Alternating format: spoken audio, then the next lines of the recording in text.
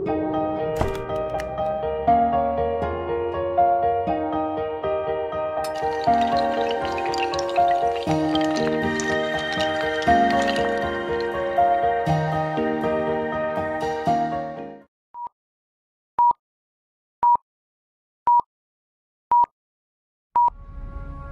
150 years, scientists have been puzzled by the fate of the Neanderthals. Why such a strong, well-adapted species disappeared. One of the world's leading anthropologists, Ian Tattersall, believes we're to blame. Our ancestors must have forced the Neanderthals into extinction. Homo sapiens, modern humans, evolved in Africa. We didn't set foot on European soil until about 40,000 years ago.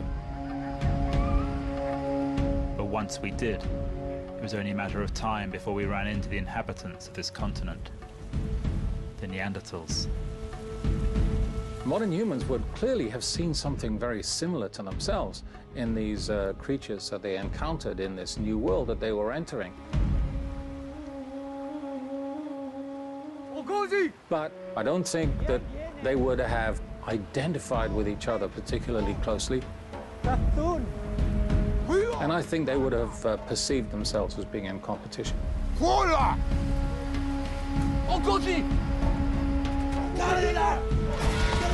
Did modern humans simply slaughter the Neanderthals? Or was the interaction more subtle? Instead of killing them, perhaps we outcompeted the Neanderthals. We may have been better at finding different sorts of food. Whatever happened, modern humans, our ancestors, won out. Today it's obvious who dominates the planet. Neanderthals are no more. But anthropologist John Hawkes believes this version of the story is way too simple. He thinks that modern humans were not really so different from the Neanderthals.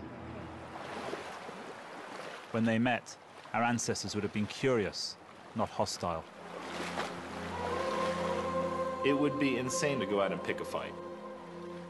You're not a military organization going in, looking to conquer. You're a small group yourself.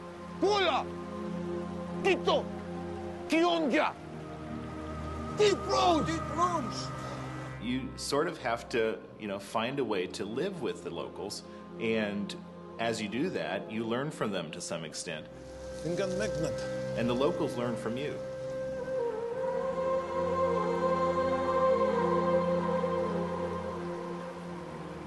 I feel like the defense attorney for the Neanderthals sometimes. I'm trying to see the ways that they overlap with us and trying to add complexity to the story, because any story that involves things happening over a continent over thousands of years, it's got to be complicated. How far might the overlap have gone? Instead of making war, perhaps they made love. And the two species exchanged genes.